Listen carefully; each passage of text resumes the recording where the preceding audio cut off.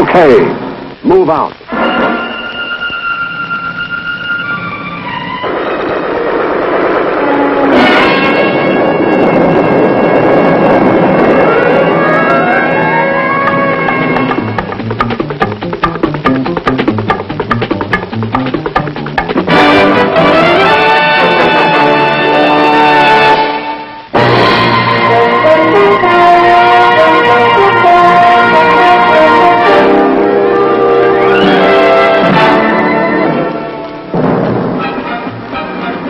From out of the skies over Vietnam come the Screaming Eagles, the heroic paratroopers of the 101st Airborne Division.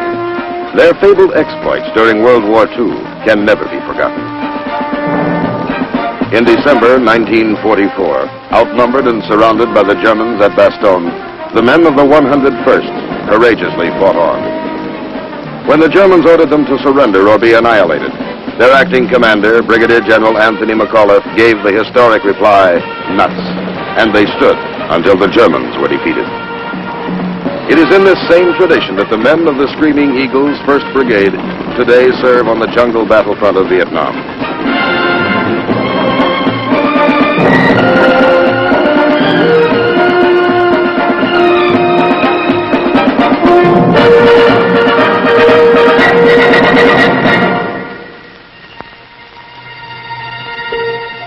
On a warm spring day in 1965, several Army aviation companies arrive in Vietnam aboard the carrier USS Iwo Jima.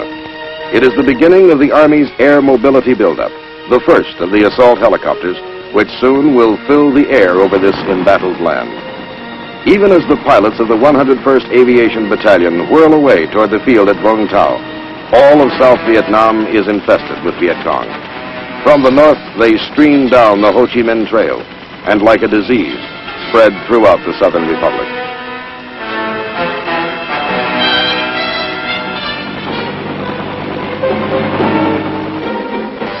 Into this setting come the first of the Screaming Eagles, the aviation crews of Company A, forerunners in the massive American military buildup to stop the communist enemy.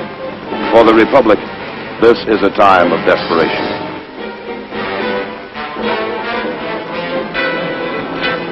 Here at Vung Tau Airfield, 40 miles southeast of Saigon, the job begins for these airmen.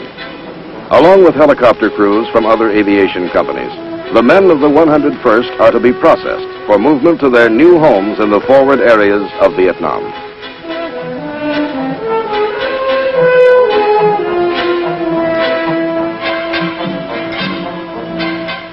Their mission now is to create the helicopter bases from which U.S. Army forces can be flown into combat against the Viet Cong. Quickly now, they make ready. In the next 90 days, before the airborne infantry arrives, these men will do a man-sized job.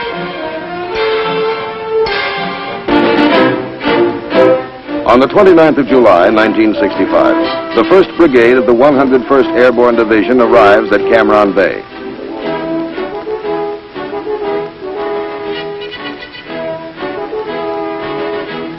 The brigade, with its supporting elements, is commanded by Colonel James Timothy, who is welcomed to Vietnam by Ambassador Maxwell Taylor. And by General William Westmoreland. In the ceremonies which follow, Colonel Timothy gets his first look at the strife-torn shores of Vietnam. And for the first time, the brigade unfurls the proud emblem of freedom over the land it is here to protect.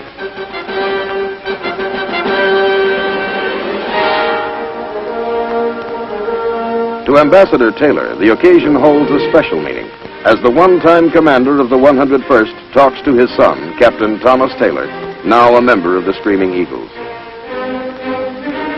Concluding the day's events, some of the airborne infantrymen stage a parachute jump for Ambassador Taylor and General Westmoreland. It is to be one of the few jumps these paratroopers will make in Vietnam. The Screaming Eagles descend toward the earth and the unknown hardships of jungle warfare they will face in the months ahead.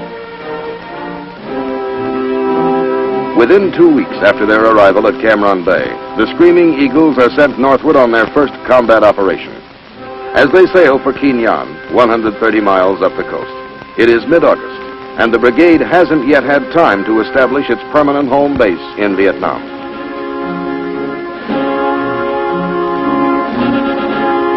While the Vietnamese are celebrating the Lantern Festival, the men of the 327th and 502nd are moving inland from Quien Nhân to An Khê in the Central Highlands. Their mission is to clear and secure the An Khê area as a base camp for the U.S. 1st Cavalry Division Air Mobile, which will be arriving from the United States in a matter of days.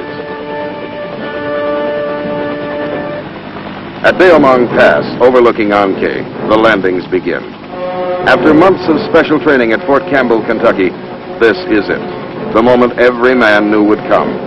A Viet Cong main force battalion has been reported in the area, and the airborne infantrymen expect instant contact.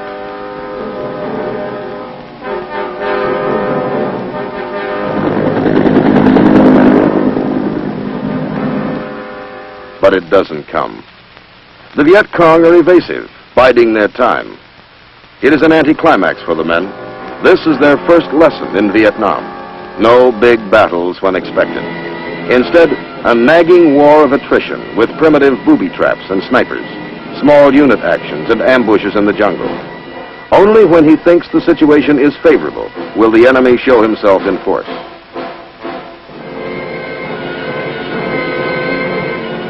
So the long, hard task of ferreting out the communist enemy begins. And the Screaming Eagles are good at their job. By the end of September, they will kill 600 Viet Cong. It will be a difficult thing, and some of these airborne fighting men will die. But the job, for this time, will be done. As the advance elements of the 1st Cavalry Division begin arriving at An Khê, they commence taking over the area secured by the Screaming Eagles. Finally, the men of the 101st Airborne are free to head south and establish their own home base in Vietnam.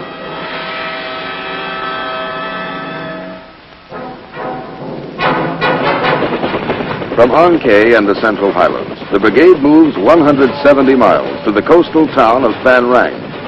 This is to be their permanent camp, as soon as it can be built. Though weary from their campaign in the hill country, they work throughout October until the base at Phan Rang has been set up.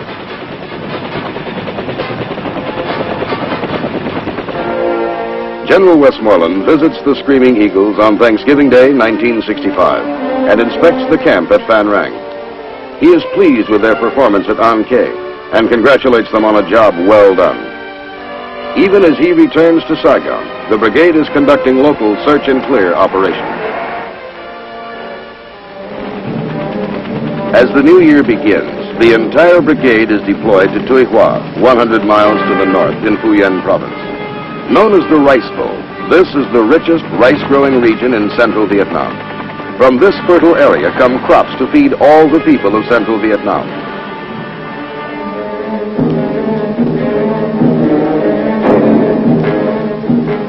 But the Viet Cong have been seizing the harvest and collecting unbearable taxes from the frightened farmers. Now come the Screaming Eagles to protect the rice harvest and stop the Viet Cong. Codename Operation Van Buren. The orders read, search out the enemy in the Tuy Hoa sector and destroy him. This assignment will be tedious.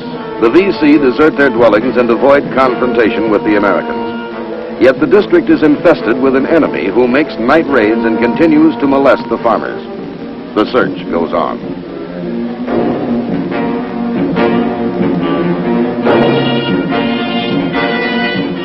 Brigadier General Willard Pearson takes over command of the Screaming Eagles on the 29th of January, 1966. He steps up the pressure on the Viet Cong. Fire!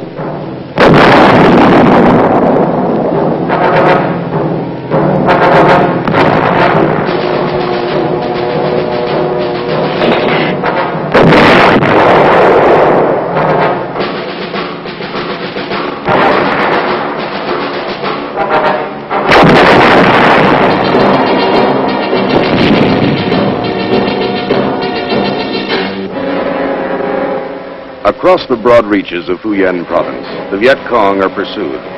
For the most part, they evade capture and withdraw to disappear in hidden underground sanctuaries. In the wake of U.S. military operations, the enemy rice raids diminish. But the VC themselves mingle with the local people and often are bypassed, attacking our units from the rear at night.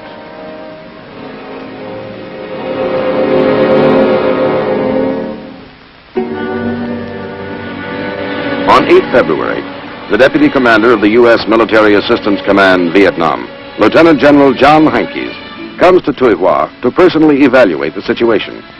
What he sees convinces him that the enemy is well entrenched in the district, that it will require repeated efforts by the 101st to dislodge these communist guerrillas.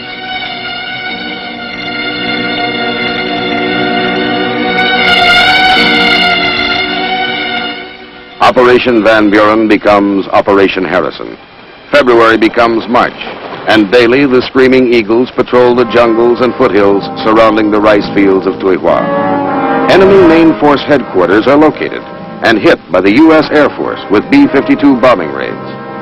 The men of the brigade go in to check the results and prepare field reports for Air Force intelligence.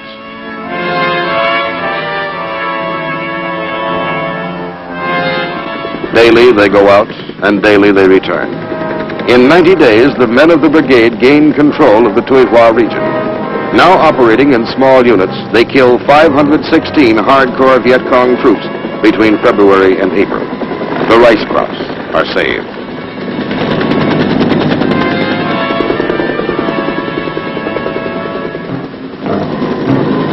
Once, early in March, the men of the brigade receive a surprise visit from one of Hollywood's movie heroes, Robert Mitchum. During this enjoyable interlude, there is talk about the glamorous girls of the film world.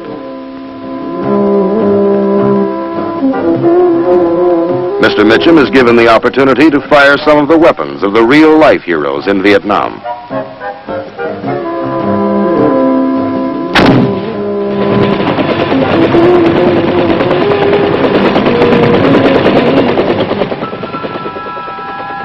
In mid-April 1966, the 2nd Battalion of the 327th is left to guard the rice harvest at Tuy Hoa, and the rest of the brigade moves out on Operation Austin. 2 weeks in the area around Phan Thiet, then onward to Nang Co, near the Cambodian border. Here, where the Ho Chi Minh Trail enters South Vietnam, the Screaming Eagles meet the 141st Regiment of the North Vietnamese Army. For a while, the fighting is intense.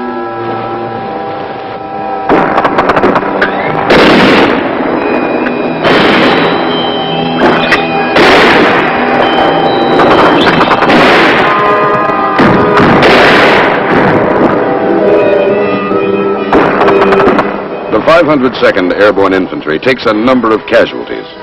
It takes 6 days, from the 14th to the 20th of May, for the U.S. paratroopers to drive the North Vietnamese aggressors out of their positions in the foothills of Nang Co. The Communist regulars are well-disciplined, well-equipped, and tenacious.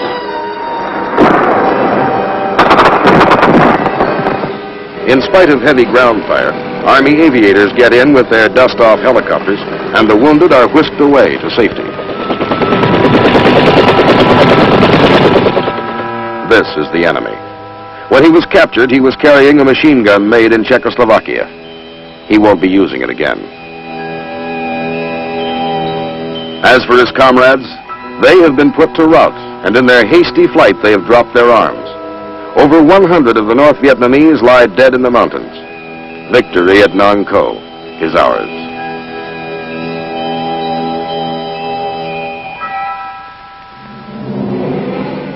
But for the Screaming Eagles, the greatest testing is still to come. Far to the north in Kon Tum province, the brigade launches Operation Hawthorne in the area around Dak To. Kon Tum is a forbidding wilderness lying in the foothills of the mountain country which marks the border of Cambodia. It is the first week of June, and the air is heavy and humid. Until now, the enemy has held sway here.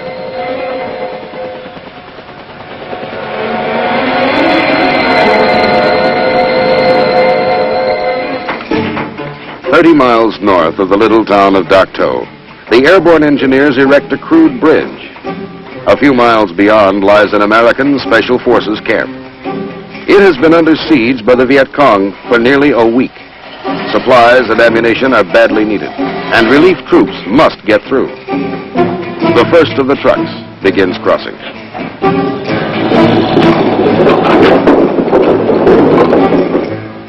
Near the bridge, the men of B Battery, 320th Artillery, prepare for another firing mission. Throughout the morning, they have rained howitzer shells upon the enemy forces attacking the camp. Now, with fresh supplies of ammunition, they're ready to begin again. Each time the shelling starts, the enemy withdraws his attacking forces to escape the punishing fires. When it is lifted, he regroups and again tries to take the camp.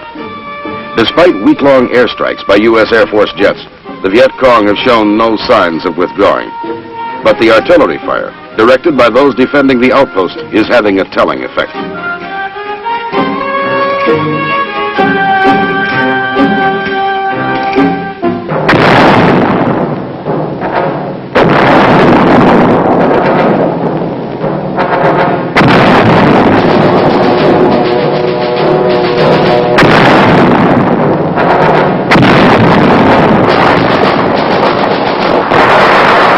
The screaming eagles are under fire. The enemy has come to silence the guns. Communist fire comes from everywhere.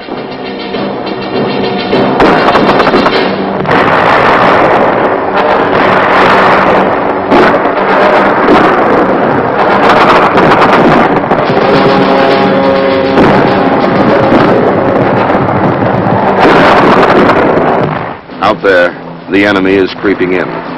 He will try to overrun the American positions. The waiting is agony.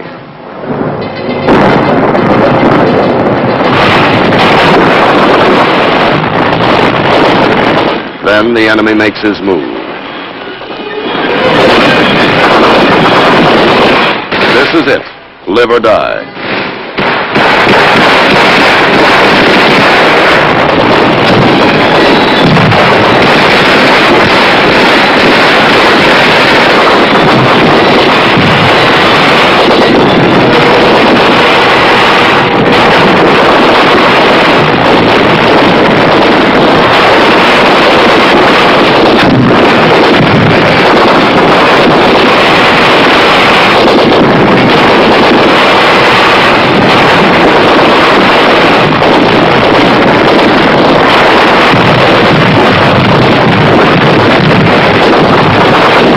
In the forefront, General Pearson, the boss, here in hell. From Bastogne to Vietnam, the tradition remains unbroken, magnificent. The Screaming Eagle.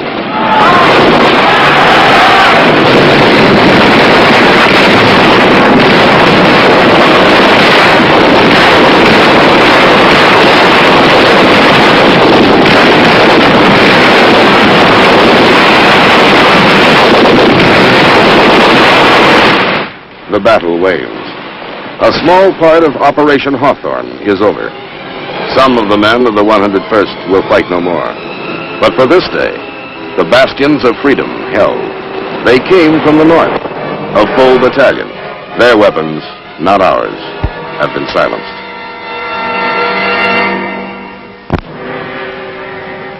Throughout the oppressive days and nights of June 1966, Operation Hawthorne continues. In the violent conflict which rages in Kon Tum province, the Screaming Eagles repeatedly beat back prize troop units of the North Vietnamese Army. In 16 straight days of combat, the brigade envelops the 24th North Vietnamese Army Regiment, and more than 500 of the communist aggressors are killed. It is the largest single battle of the war for the men of the 101st.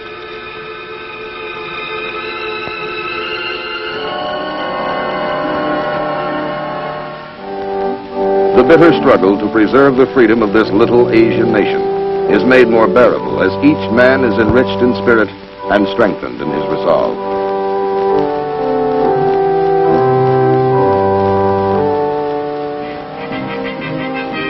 At last, the fighting is done.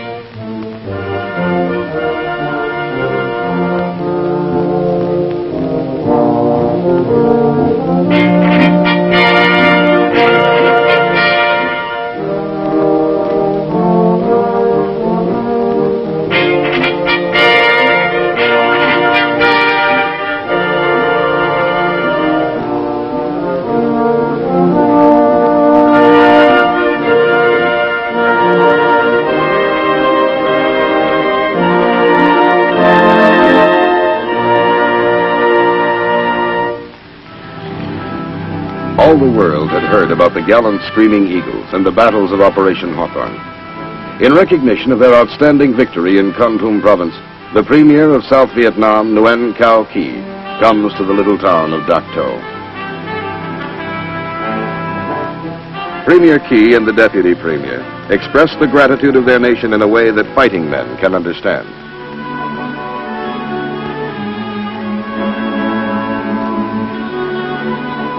These are some of the weapons taken from the enemy, the premier is told.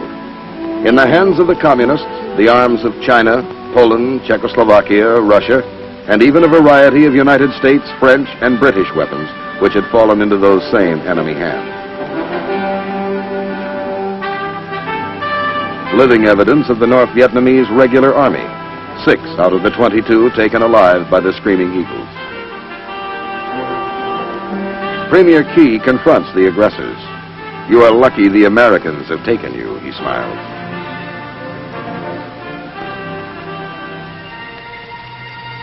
On the 21st of July, following surveillance operations along the Laotian and Cambodian borders, the brigade returns to Tuy Hoa. A new operation labeled John Paul Jones gets underway. Its purpose is to open and secure a 16-mile stretch of National Highway 1 between Tuy Hoa and Vung Ro Bay on the coast. The accomplishment of this mission will speed up logistic support of the Tuy Hoa area by permitting ships to unload at the nearby bay.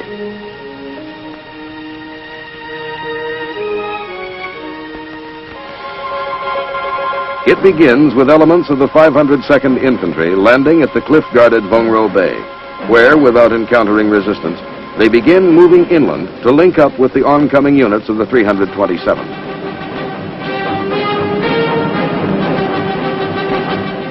The inland forces push forward,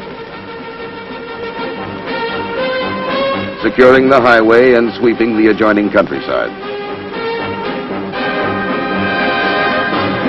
Supported by helicopter gunships, AIRBORNE assault troops clean out the operational zone within 6 weeks. By early September 1966, they have secured Vung Ro Bay and Highway 1 north to Tuy Hoa.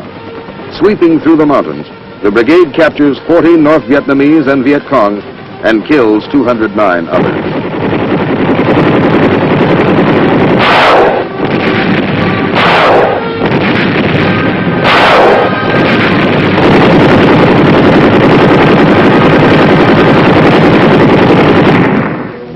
While Operation John Paul Jones is still in progress, the engineers begin construction work on the connecting highway between Vung Ro Bay and Highway 1. The Screaming Eagles have done their job well, and a new seaport is born.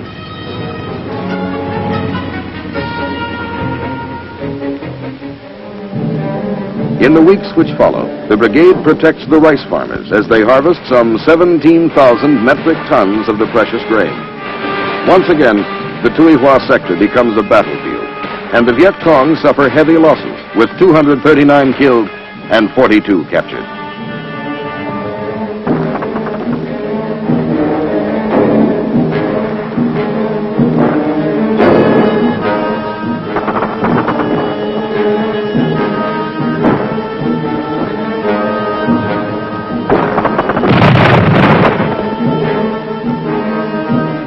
The Viet Cong have had enough.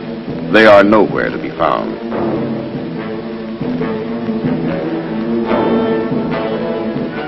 "11 Vietnamese are found, however, in a Viet Cong prison camp. They have apparently received no medical attention while in the hands of the communists. Held by the Viet Cong for several months, their ailments range from open sores and skin infections to malnutrition, as well as deformities caused by unset broken bones. This man, a former Viet Cong who defected to the Republic and was later captured by the VC, cannot tell of his unspeakable nightmare with the enemy. On the 9th of December, the odyssey of the brigade continues. From Tuy Hoa, back up north to Kon Tum province. The Viet Cong have been cleared from Phu Yen province by this time, and the Screaming Eagles are moved to the north in a record 48 hours by the U.S. Air Force.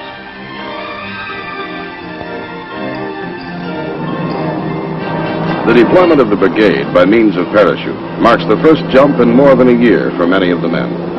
But they're in superb physical condition, and the jump goes well. As 1966 draws to a close, the brigade descends upon Kon Tum province to take part in Operation Pickett. Fighting side by side with Vietnamese army forces and militia, the men of the 101st once again will scour the countryside, finding and finishing the enemy.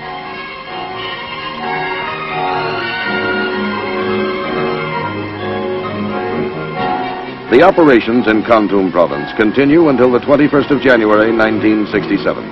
Then, after more than a year's absence from their home base at Van Rang, the brigade is ordered back for a rest. It seems a long time since the LSTs first moved the brigade up to Kin Yong as they headed for their first combat around An Khê. Now, the LSTs are taking them home.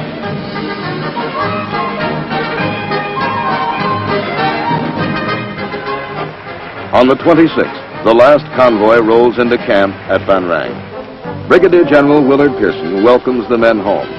It will be one of his last official acts as brigade commander.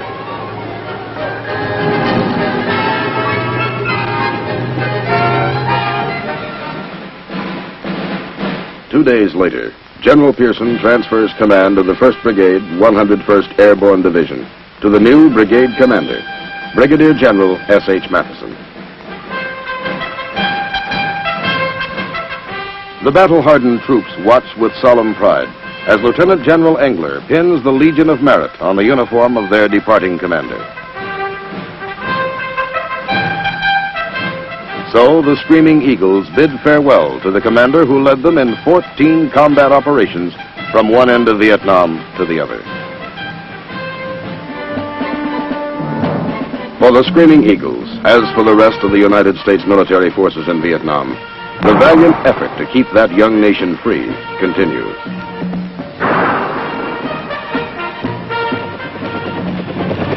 However far removed from our shores, the conflict between those who cherish human dignity and those who would snuff it out affects us all.